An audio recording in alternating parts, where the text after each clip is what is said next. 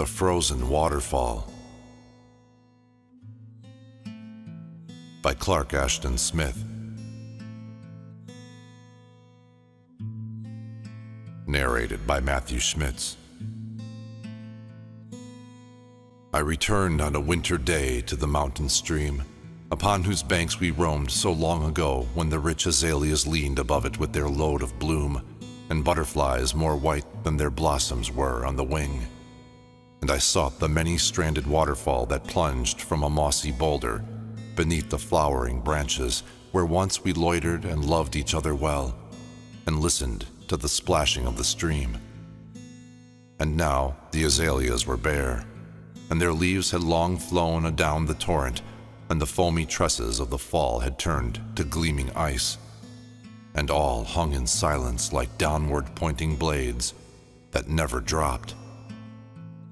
And seeing it, I thought of deterred desires and aspirations, of violent longings checked and frozen in their course. And I found in the waterfall the symbol I had sought, and finding it, I was doubly sad, for was it not the symbol of my soul?